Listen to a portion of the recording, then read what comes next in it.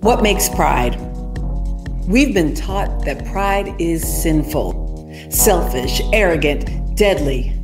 But we know better. Pride is not deadly, hate is. Hate is the violence trying to make us small, silent, invisible, extinct. Pride is the extravagant, unapologetic embrace of our wholeness. Pride is the affirmation of our humanity. Pride announces we are here on our own terms. And for pride to be real, it must confront all the hate that seeks to destroy. Pride must battle white supremacy. It must end poverty. It must uproot patriarchy. Pride must liberate, house, clothe, and build. I am Melissa Harris Perry, and this month I'm partnering with PFLAG, the nation's largest family and ally organization, to lead a series of conversations with BIPOC, queer, and trans folk who are organizing transformational work in our communities. Join us every Tuesday in the month of June on pflag.org. Welcome, I'm Melissa Harris Perry, and I'm your host this month for a series of conversations that we're calling What Makes Pride. Now, each week during the month of June, I'll be joined by leaders who are tackling critical issues facing BIPOC, queer, and trans communities through advocacy, activism, arts, and we'll call it creative maladjustment. This week, we are discussing community. And as we begin our discussion of community, I want to do so with the words of the self-described Black lesbian mother warrior poet, Audre Lorde. A writer and activist, Lorde's life, work, and wisdom are touchstones and guiding lights for those who seek to build community at the intersections. Now, reflecting on issues of difference and diversity in community, Lorde told author Claudia Tate in a 1981 interview, "In our work and in our living, we must recognize that difference is a reason for celebration and growth, rather than a reason for destruction." In an essay titled "The Transformation of Silence into Language and Action," Lorde explained the importance of being honest about the full, complicated, messy nature of our humanity. She wrote, "I have a duty to speak the truth as I see it and share not just my triumphs, not just the things that felt good, but the pain, the intense, often unmitigated pain. It's important to share how I know survival is survival and not just a walk through the rain." During a 1982 Harvard University lecture, Lorde explained why it is critical that even as people build community, that community is not allowed to define and destroy the people who are building it. She said, "If I didn't define myself, I would be crunched into other people's fantasies for me and eaten alive." And in her magnificent collection, A Burst of Light and Other Essays, Audre Lorde articulated the social and political relevance of nurturing her full humanity as a Black queer person. Writing, "Caring for myself is not self-indulgence. It is self-preservation. And that is an act of political warfare." So I want to suggest that we think of these as the Audre principles for building community. 1, embrace the diverse, divergent, varied ways of being within community. 2, be radically honest and unconditionally loving about the full complexity of every person's lived experience. 3, be determined in defiance against harmful, limited, externally imposed norms. And 4, practice unconditional self-love and kindness as a precondition to transformation of oppressive social and political systems. Now, the world lost Audre Lorde in 1992, but her principles for community building remain with us. And the legacy of Lorde's transformative work remains alive with the BIPOC, queer, and trans activists determined to ensure their community survives, thrives, despite hate and hostility and violence. Today, I have two visionary guests who are joining me to discuss the ways that BIPOC, queer, and trans folk are creating communities of healing and liberation. Kirby Joseph is the Safe Outside the System coordinator for the Audre Lorde Project, based in Brooklyn, New York. And Brooklyn-based rapper, community organizer, and founder of For the Girls, Asadi Arman, is also with us. Thank you both for joining me. Oh, thanks for having me. Thanks for having me. I appreciate it. Oh, I'm so happy to meet you both in this space. Asadi, I actually want to begin with you because you started with For the Girls in a way of both of building community in two ways, both with the parties and with the support that the parties were providing. So I just want you to kind of tell folks, what is it that For the Girls does? Sure. So we are an organization that fundraises on behalf of Black trans people in order to help them pay for their rent and their affirmative surgeries. And we were doing that in the very beginning by hosting parties. And instead of, using the proceeds for something else, I would take all the money from ticket sales and put that towards someone's rent or someone's affirmative surgery. And then the pandemic hit. And so I guess a little bit before the pandemic hit, we started to fundraise online as well. And so when the pandemic hit, we just took everything online. And so now we kind of just crowdfund online and use the money that we raise to help people with their rent and their affirmative surgeries, as well as pay for their medical co-pays for doctor's visits and medicines and things of that nature as well. Now, is it your goal to get back to parties, to get back to, because it feels to me like on the one hand, it may be more efficient in some ways to raise money in an online system, but it's also a little less community building. Once the pandemic begins to finally clear, is it your goal to get back to being together? I think so. I think the more that I think about it, I think I want to get back to that aspect of community building. I think we've had to learn how to build community online. I think that's been helpful in many ways. But there's nothing like being together in person. And so the more I think about it, the more I am interested in building that community again in person. So I'm considering it, but health and safety come first. And so, it would really hurt me to cause harm to some people that I care about, right? So we're trying to figure that out. Absolutely.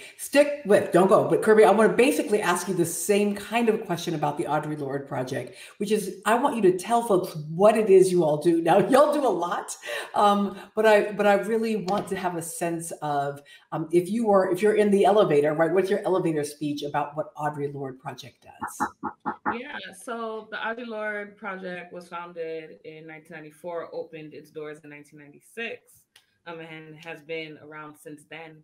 And the goal of Audre Lorde Project is to allow lesbian, gay, transgender, two-spirit, which is a indigenous identity of two-spirit, what's a political identity of two-spirit, femininity, masculinity within one person, gender non-conforming people, to have an organizing center within New York City. So the goal is to actually build leaders and comrades within the movement through the politic of a radical Black feminist lens and transformative justice. So we are completely moving our members and our community members to, one, be empowered, love yourself, which is hard work, fight against the system, and fight for something new.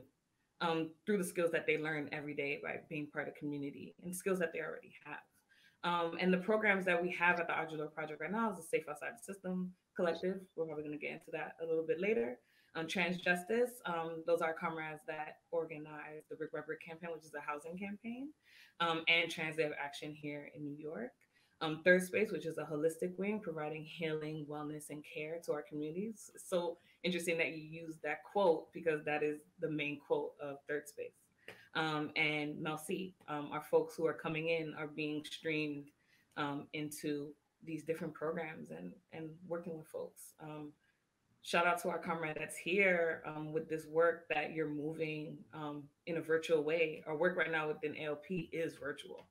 Everything had to shift. Our community was hit so hard by the pandemic and underreported how hard it was hit that the narrative had to change. But because people wanted to be around each other, and wanting to be in community, they tapped into every aspect of what was being offered to them, as long as they can feel some type of connection.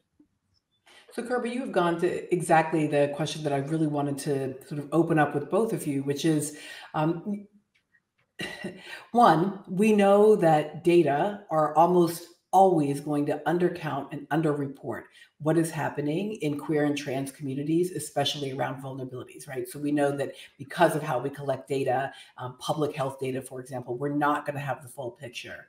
But there's also lots of reasons to believe, right, that BIPOC, queer, and trans communities were clearly the most vulnerable in the context of a contagious pandemic that requires you to have a job where you are at home, right? Where you're to have like access to all kinds of resources in order to so-called stay safe, and that all communities where people weren't able to just shelter away had greater vulnerability, greater infection rates, greater death rates. So here's my question. What was the work of building community in this past year and a half, as you are again trying to build in all of the things that pre-existed and then this pandemic on top of it? One of the things that we had to do is literally see where our members and our comrades and our community members were. Calling people, reaching out to people, asking folks if they heard from so-and-so because we haven't been able to get in touch with them. Literally, what place our community members were. Because there are some folks that we couldn't account for, right? And having a space at ALP, my office in Brooklyn, was actually a stop in the Underground Railroad. It's a whole nother legacy. But having a space allowed for members to stop in. So even if we had like some of our TJ or Trans Justice members, right? Some of our OG members who didn't really have a phone, they could have stopped in at the office to show us that they were okay.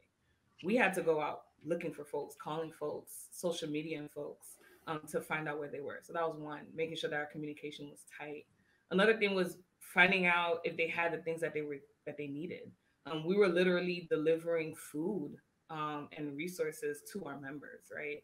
And people who weren't necessarily ALP members, but were community members, right? We're part of the LGBT, STGNC community. So we were literally providing the resources that we knew the system wasn't going to provide for them because it never has. And also when the uprising started to happen and our members wanted to go outside, we developed a security system to make sure that our members were safe at actions, right? That they let us know that they were at actions, that they let us know when they got home. We were training our community members at large and our allies, different organizations that work with us in de-escalation, in security, to make sure that our community members, especially our TGNC comrades who are always victim of police violence at any step of the way, especially at action, were protected. So it was this interpersonal aspect of checking in, of providing resources, of making sure that people have housing. We have a fund called Live Against Violence Fund, where if people who are experiencing state violence or interpersonal, intercommunity violence need some financial assistance, they can get some of that. And that's housed within the Safe Outside the System collective, that we're providing our members with that so they can get food to eat or they can pay their medical bills. We still had folks during the pandemic who were getting gender assignment surgery, and we had to safety plan with them, provide other members to provide them care. And we really developed like this tree system, right? So we have a tree. We all have a tree in our city, all of us. But we really had to tap in and structuralize that tree because we needed to make sure that everyone was okay. So Kirby, you brought up an issue that I want to go to Asani on, because the question of safety or security in the context of the uprisings around the movement for Black Lives this summer, on the one hand, is about state violence. But Asani, I also really want to go with you on something I've read and heard you talk about previously, which is, yes, state violence, but also intra-community violence. And that especially for trans women, the likelihood of being victimized on the street in a moment like that is as likely to come from the brother you are walking next to, right, as it is, or the sister you're walking next to, right, from a cis Black person. as it is to come from police officers. So I'm interested in the challenges and having you articulate the challenges of trying to build community when the community that you're part of is just as willing to be violent as the communities that you're both organizing over and against. Totally. Before I get to that, I wanted to answer the first part of your question. Oh, yes. And so, Kirby, I applaud all the work that ALP did. I saw my own two eyes, like many of my friends benefited from that work. So I very much so applaud it. In a similar vein, we had to really go back to the basics, right? We had to really stop and say, well, how is the pandemic particularly affecting Black trans people? A lot of Black trans people are in-person workers, gig workers, sex workers, right? Requiring them to be around people. And in the pandemic, you cannot necessarily engage in sex work in the same ways you could prior to. You cannot engage, you can't really perform anywhere. The venues are shut down. And you know, your average job more likely than not is not actually giving Black trans people that opportunity because of institutionalized transphobia and anti-Blackness. And so we really just started putting out tweets asking people, what can we do to tangibly show up for people? We know that we're already doing rent, we're already doing affirmative surgeries, but what are other ways that FTG can tangibly show up for Black trans people? And someone tweeted us and said something to the effect of not being able to afford their medicines. And that's how we started. That's where I came up with the idea for the medical fund, which is a little bit confusing because affirmative surgeries are also a medical thing, but the medical fund specifically provides smaller grants to people to help them pay for copay, pay for medicine, and travel to a clinic or wherever they get their medicines from without having to get on public transportation, because we know some cities were shutting down public transportation altogether. Some cities were shutting it down in certain places. Also, for a Black trans person trying to get on the train, it's its own issue. Sometimes violence happens there. And so just trying to kind of circumvent that all together, we started to fundraise money to help also provide rides to and from a facility or wherever you get your medicines. And so that was one thing that we did. Also speaking to the uprisings, right? Helping pay for rides back and forth to uprisings.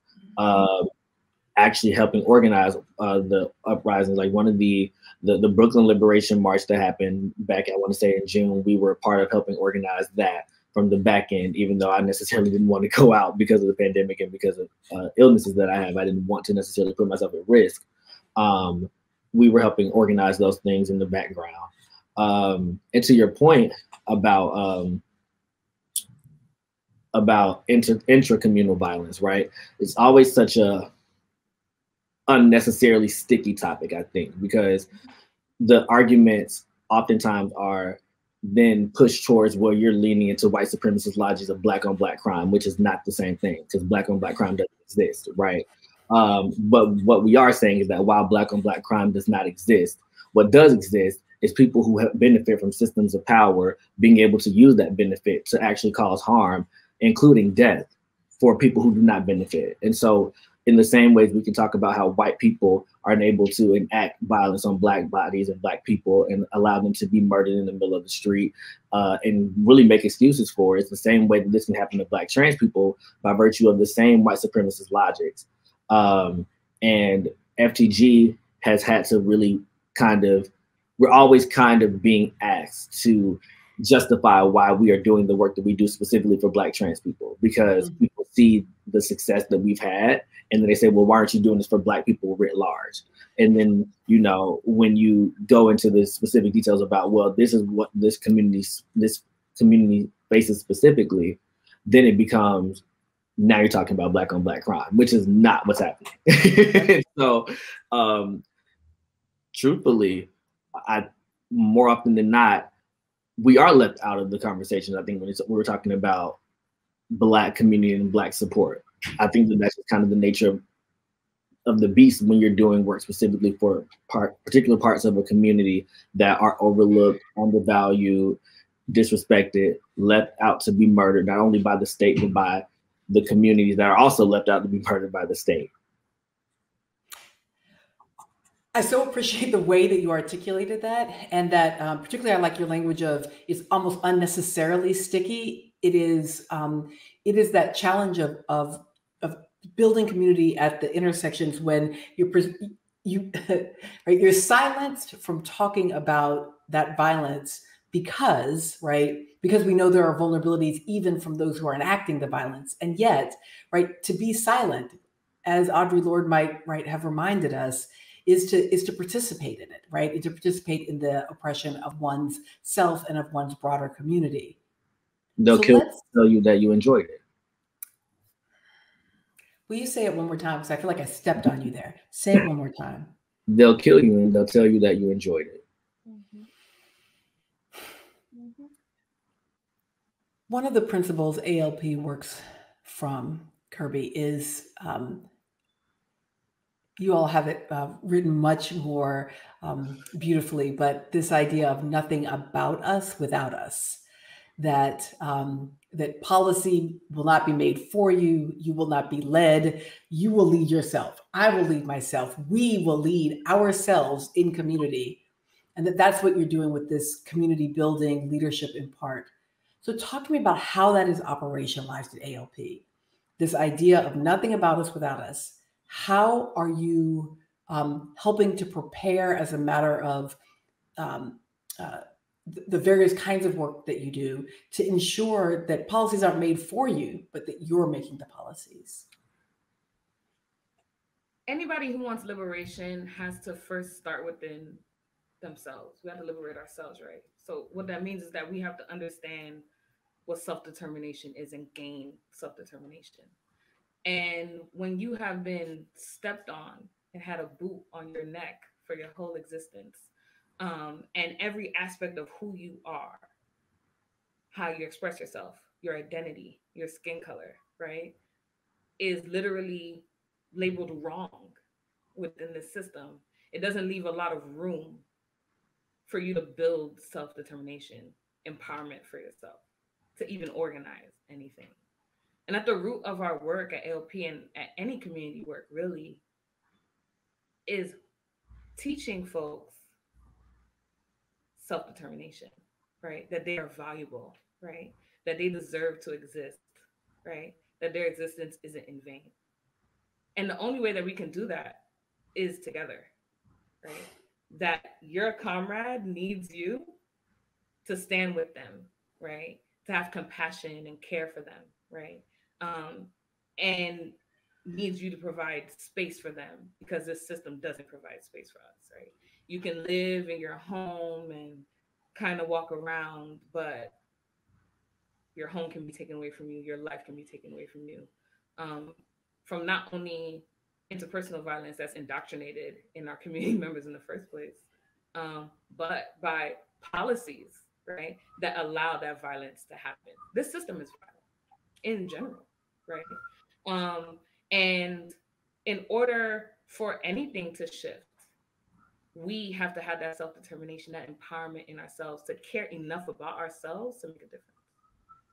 So self-love and love in general is like one of the key principles that you need for liberation to fight, right? Like we're doing work for people that we've never met, that may never know our name, that may never watch this episode, but still needs the fund that you're providing, right? Or it needs the work that we're doing. But if we don't make room to love our comrades, even when they don't love themselves, right? Even when they may not love us, then we can't bring about any type of liberation. And I think it's very real for people to understand that any shifts that happen in our society, all of them historically, is only because of people power. Only, right? Politicians, institutions are not shifting what they're doing out the kindness of their heart. They're not waking up one day and like, oh my God, I was wrong. Oh no. And the reforms that they make aren't even enough, right? It's just a little bit of what we need, right? But the only reason why anything is put to the table in the first place is because that process of care, of love, of self-determination, of solidarity was put into individuals who became leaders who spread it out to our communities to make enough of a shake that they had to pay attention to our conditions, right? That they had to listen to our demands.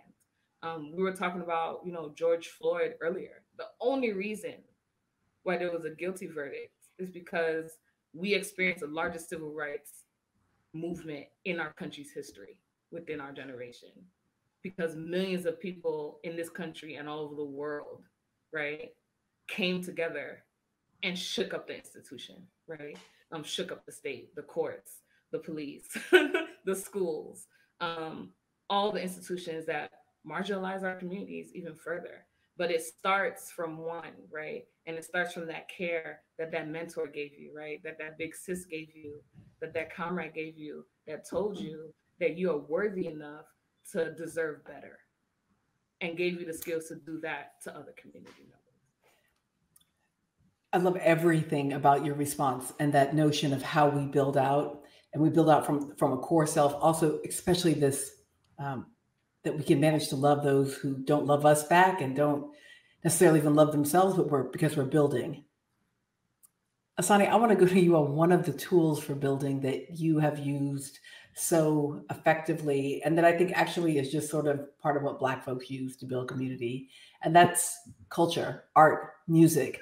Mm-hmm. To me, the moment when I finally started to feel the sadness of what COVID was doing to us in terms of separating all of us was club quarantine. I was like, oh, okay. Oh, so we're going to get together and we got a house party. Okay, great. And I didn't even realize I needed it, but I needed it, right? I actually needed a party and I needed a party with other Black folks listening to the music that is our music to start to get through. So I'm interested in how you use music, how you use culture, how you use art, how you use that creation of something to also help do the work that we just heard Kirby talking about. Totally. The reason I originally came up with using a party to fundraise for Black people, one, two of my close friends needed help with rent. They were both facing eviction, and I didn't know how to necessarily fundraise outside of throwing a party. I know that Black queer folks, we party all the time. Like going back to what Langston Hughes has written about and other Black artists, Black queer artists, the club, the party, the discotheque has been a sort of sanctuary for Black people. We've always kind of had to, especially Black queer people, especially Black trans people, we've kind of had to rush to the ball, to the bar, to the club, because we were pushed out of homes, we were pushed out of shelters, we were pushed out of churches, we were pushed out of everything else that was supposed to be a sanctuary. So what was left was the party. And so thinking about that, it just kind of was a no-brainer to put the two and two together and say, you know what, actually, if I throw a party and I charge people a small amount of money and tell them what it's going towards, we can use this to help people. And it was from there, the first party, that a Black trans woman, another friend of mine, came up to me and said, it would be nice if you did this every month. And at the time I was like, I don't know if I can do it. Because I was starting my own job and, all these other things. And so I didn't know if I could commit to that. But by the end of the party, I was like, okay, well, I party all the time. There's at least one weekend I can do something good with it. So listen. And so, yeah, no, to answer your question more broadly, yes, we have to turn art, we have to turn music, we have to turn dancing into, or not even turn it into a tool of safety, a tool of safety, because it's always been that for us. It's kind of always been that for us as far back as pre-colonial, pre-slavery. We've always kind of used music and art, dance and song as a people to communicate, to love one another, to be in community with one another. And I think that FTG is just one of many continuations of that. All right, so we're going to end on what I'm going to call a little queer Afrofuturism.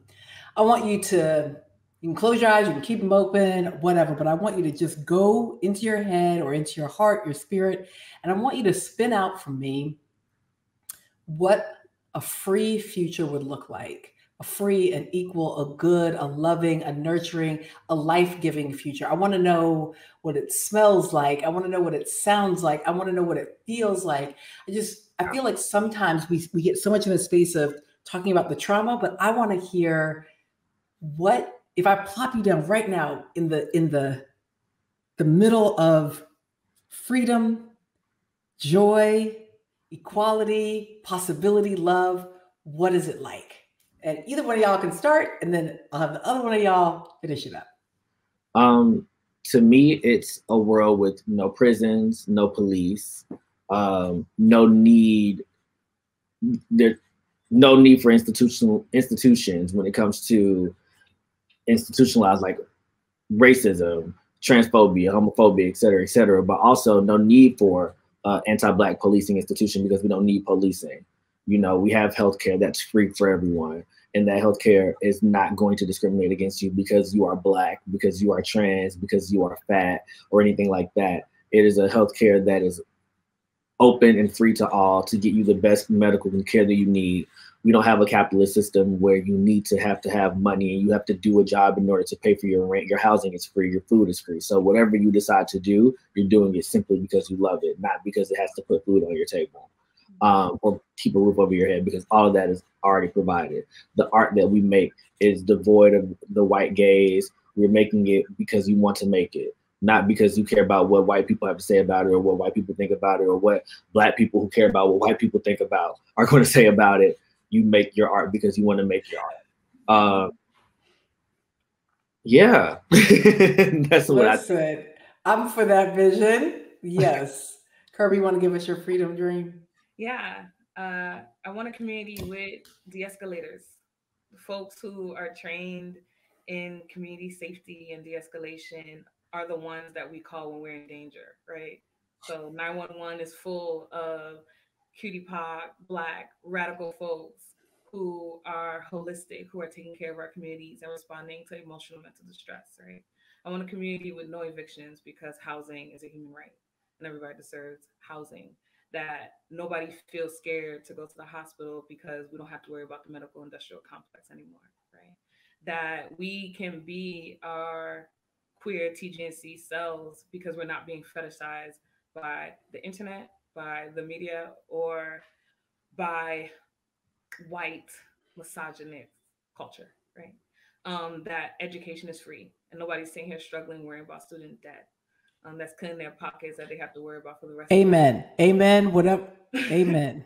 And that our elders actually have a way to retire, right? And there's no need to worry about their social security coming into jeopardy. And there's no need to worry about a funeral fund because we'll be able to bury our elders and have tradition for our elders. I want our society to be holistic, that everyone has an altar if they need one, that everyone burns sage if they want to, and people love each other. A place where harm is less, right?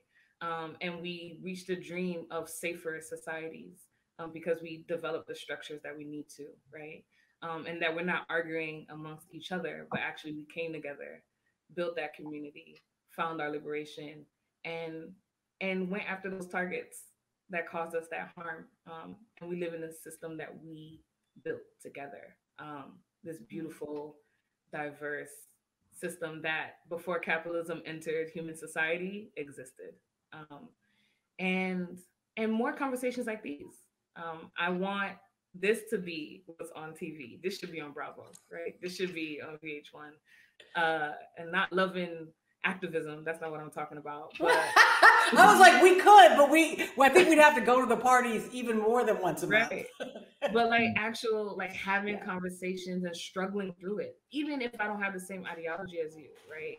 But that we can struggle through that conversation because we're not worried about being shamed for our thoughts, and we're not scared to be educated if our thoughts are a little problematic, and that we're not doing cancel culture, right, or call out culture online, but we're talking to each other directly because we feel safe enough to talk to each other directly. I just want our free, beautiful society to feel safe. That's our goal in LP. That's what the goal in 1969, right? When our comrades took over Stonewall and shut it down. No matter how pink washed that history is, they did it for their safety. You know, that's what our comrade is doing for the girls, is keeping people safe. But it shouldn't be an underground economy. It should be our economy and our system as a whole. I want us to be able to sit in that future with free education, free food, housing that is provided, that sense of human right, but also just that tension, or not tension, but so that it wouldn't be a tension, that you can be seen, you can be visible, you can be present, but not under the gaze, not under the judgment, the institutionalized hatred. Um, that is a that is an experience that some people live in right now. It would be different if what you had suggested, Kirby, Asani, if what you had suggested was something that no person has ever lived. But sufficient food, sufficient housing, sufficient freedom, sense of safety, ability to move through the world representing yourself, making your own art. There are people who live that. And so it is not outlandish, outrageous, impossible, but it certainly is a gift for both of you to have articulated it so beautifully for all of us. Yeah. And thank you so much. Oh, please. No, just what you're saying, that is possible because it does exist, that just making it clear that we understand as LGBT, STGNC community members, that there's a choice being made in our system, right? That literally is not being made for our benefit. And that we are literally creating these spaces to fight against those choices. It's something that has been done forever, but it's something that when you process it and think about that there are folks who are in power who every day make decisions that literally impact our lives in the most disastrous ways. It only shows that, especially during Pride, that we actually have to keep on fighting until we can have that reality that's possible in other places. Because we know it's possible. It's not a dream. Kirby, where can people find you and how can they support your work? So if anybody wants to plug in into the Safe Outside the System work, learn about verbal physical de-escalation, safety planning, community security, you can email me at kerbie@alp.org. That is my email. If anybody wants to reach me personally, you can find me on Instagram at KERBIEJ88, KirbyJ88 on IG. And Asani, same question for you. Where can people find you and how can they support your work? Sure. Donations are the biggest thing that we need because we're always sending money directly to Black trans people. So if you want to donate to us, you can go to forthegirls.party/donate. And if you want to follow us on social media, on Instagram and Facebook, we are FORTHEGWORLS. And on Twitter, we are the number 4 THEGWORLS. And if you want to follow me personally, I'm at Asani Armon on everything. So ASANNIARMON. And I'm just going to repeat that. Money is critical for getting to this vision that we just talked about. We may be anti-capitalist, but in the process of creating an anti-capitalist world, we must have resources for folks. So I'm going to say again, y'all can feel free in this moment if you're wondering, what can I do in Pride Month? Here is what you can do in Pride Month. Let's support For the Girls. Let's support Audre Lorde, not only by resharing this episode, do that, but also maybe make a little donation. Make this the day that you make sure that you are providing your resources in a way that are building that world. Kirby Joseph of the Audre Lorde Project and Asani Armon of For the Girls, thank you both for joining me for What Makes Pride. Now, up next, we have original music by Tomu DJ. And if you have been watching this series all month long, then you already know Tomu DJ's unique and engaging sonic style. And if you're new to our series, I know you're going to enjoy it. Tomu DJ is an American producer and DJ best known for her groundbreaking self-release projects on Bandcamp. And you can follow her at Tomu DJ on all platforms. And don't go away. I got one more last word for you before we sign out.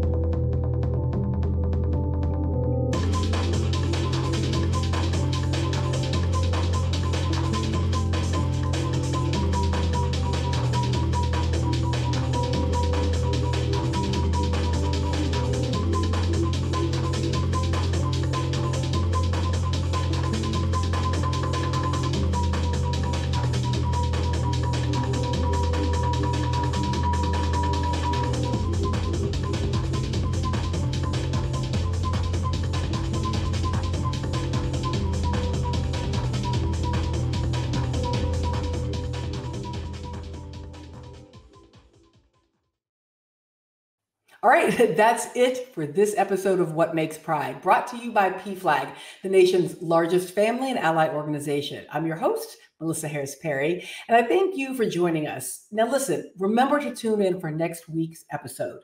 Next week, we're going to talk about the concept of family.